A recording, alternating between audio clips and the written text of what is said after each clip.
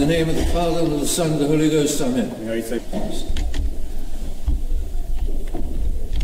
I'm sorry, I told you to sit down. I forgot that Father was going to try. You're quite right to stand up again, obviously.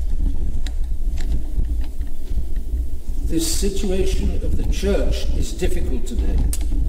It has never been easy for Catholics. Our Lord means us to carry some cross. We need to earn our heaven. Think about the tribulations of Catholics today and realize that they are profitable. They can be very profitable. Without this crisis of the Church, would I have relearned tradition?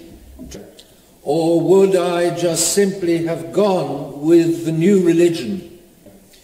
The Vatican II has been a great trial for Catholics. To begin with, very few Catholics understood what was happening. Archbishop Lefebvre was. Archbishop Vigano was not one of those Catholics at that time. But with the passage of years, Archbishop Vigano came to see that he had been fooled at Vatican II. With great humility, today he recognizes that he was deceived. He could not at that time believe that all his colleagues were betraying the Church. Only when he was nuncio he saw the corruption as fruits of Vatican II. Then he came clearly and strongly back to the true religion. His example is outstanding. He was very high in the official church.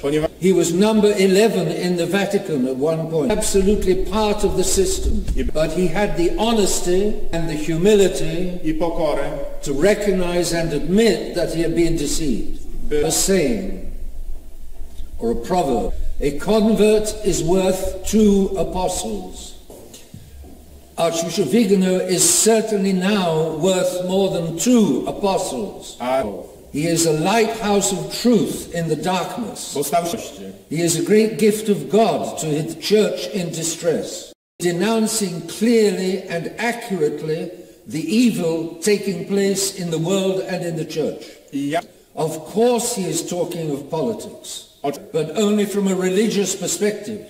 He has no interest in politics as politics. Politics as an instrument of the devil to send souls to hell, which concerns him.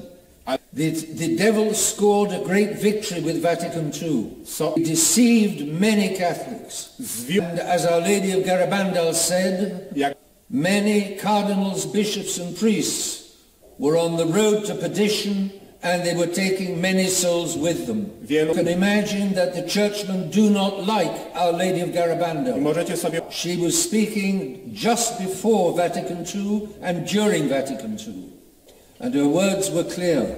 But the world chose to change the true religion for a modern Freemasonic substitute. The result is, as Archbishop Vigano says, that the politics have been completely taken over by the devil. How can anybody say that this is only politics? It is Satan acting through his instruments to make every single soul fall into hell if he can. And since most Catholics have been deceived, then the followers of tradition are now a remnant. Like in the time of the Reformation, the Catholics were a remnant while the Protestants took over at least a third of Europe. Now again, the Catholics are being abandoned by many preferring an easier religion. And therefore the Catholics this time, the Catholics of tradition, are a much smaller remnant than they were against Protestantism. Therefore the weight of the world against Catholics is much heavier this time than at the time of Protestantism. Am I going to be discouraged? Shall I say the future is too dark? I shall give up the faith. I will go the easy way. I will accept the new religion. Give up the old religion. No, I shan't. I shan't give up. Put him into the trial. I shall admit that Almighty God has every right to put me to the trial. I am part of a mankind when mankind has not been good. I have my own part of the punishment. It is not God who is wrong, man who is wrong. But man is persisting in his error. And amongst the heads of state, there is only one who is standing up to the forces of evil. Don't count on Boris Johnson in England. Don't count on Macron in France. Don't count on Draghi in Italy.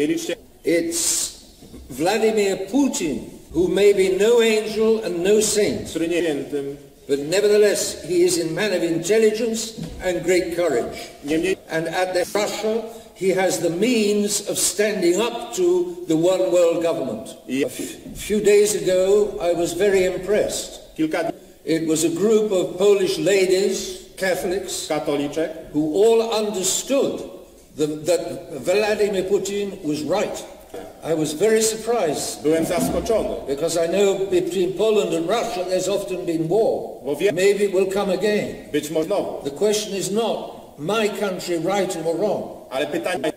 My country can be wrong. In England we abandoned the faith at the Reformation. It was my country, but it was wrong. It is God, not the wickedness of men. His religion does not need changing. His church does not need changing. His church must be preserved as he instituted it. And the world politics must conform to the will of God. God does not want a godless one world government. Therefore, my dear friends, love your country. Love this country of the faith. Poland of the faith. Poland always faithful. But do not love Poland going along with the rest of corrupt Europe. And if necessary, see in those who are often your enemy, this time your true friends. The Russians are fighting in Ukraine, but not in such a way as to smash or crush Ukraine. To the purpose of Vladimir Putin, he has said, is to denazify and demilitarize the Ukraine. But foolish Europe is following the United States, attempt to crush Russia, or may well become worse. My dear friends, always judge from the standpoint of God. If your ancestors made this such a Catholic country, it's because they judged human events by God. And whatever happens, to understand from God's standpoint that he is offering us the means to put down earthly affairs and giving us the opportunity to value still more our Catholic faith. The temptation will be, possibly, by Polish patriotism to go with Europe. But Europe today is very corrupt in the world and in the church. Boris Johnson, Emmanuel Macron and Draghi do not deserve to be followed. They are blind to the interest of God. They want a godless world. They are all wanting, because their peoples want it, to get rid of Almighty God. If you and I stand by Almighty God, if we stay with God, we are in line for martyrdom. I don't say you and I will necessarily be martyrs, but with your faith, do understand that martyrdom is actually a great gift of God. He gives it to whom he will. Great saints at the head of the Jesuits, Saint Ignatius of Loyola, Sfântul Ignațiu Loyola and Saint Francis Xavier.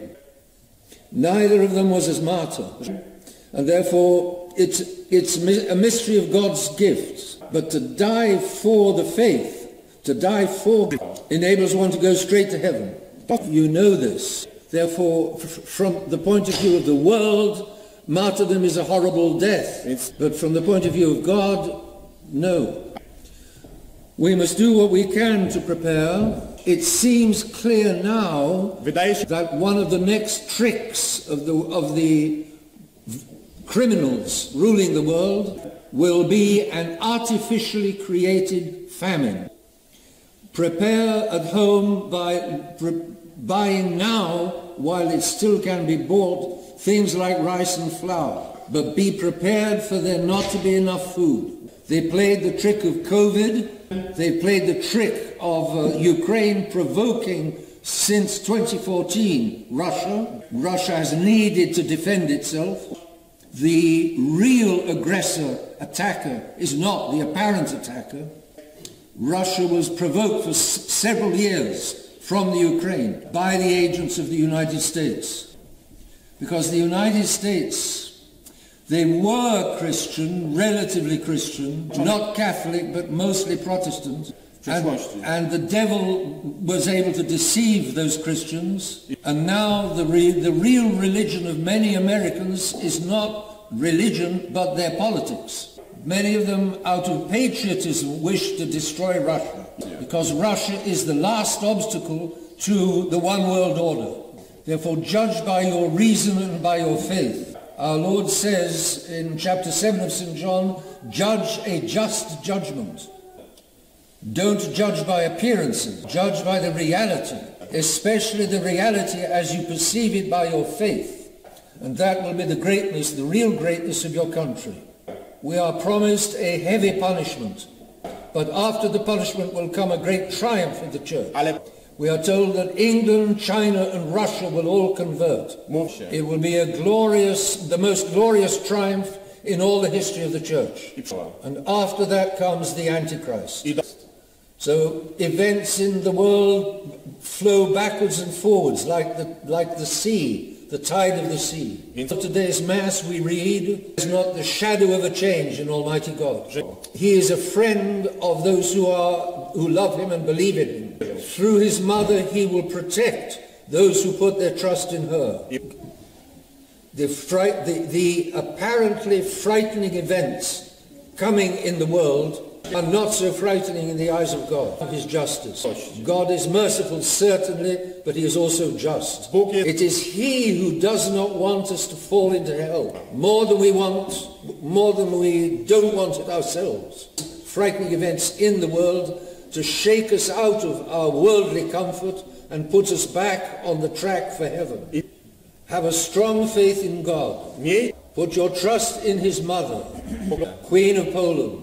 And may God be with you, my dear friend, and may God protect you, and may he, through his mother, bring all of you safely to heaven. In the name of the Father, and the Son, and the Holy Ghost, amen.